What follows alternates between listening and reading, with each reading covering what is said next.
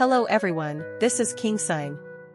The KFA310 Mini Handheld Protection Relay Tester can perform tests completely independently using its built-in screen and software, or it can be controlled via the accompanying PC software, providing engineers with more operational choices. In this video, we will demonstrate how to connect the KFA310 device to the PC software. First, use an Ethernet cable to connect to the laptop via the device's RJ45 port. On the device, open the remote control module to check the device's IP address, then click to allow PC control.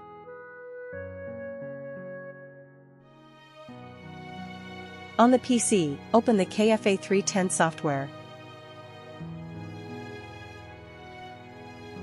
The device is currently in an unconnected state. Follow our steps to open the network settings for IP configuration.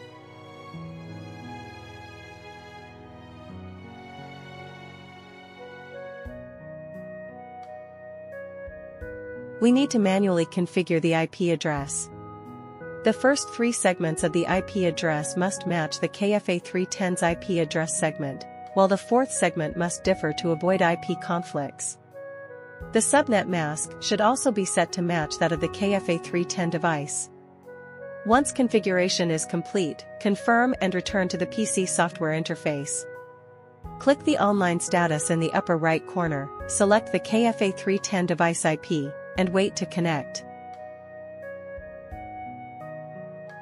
Connection successful.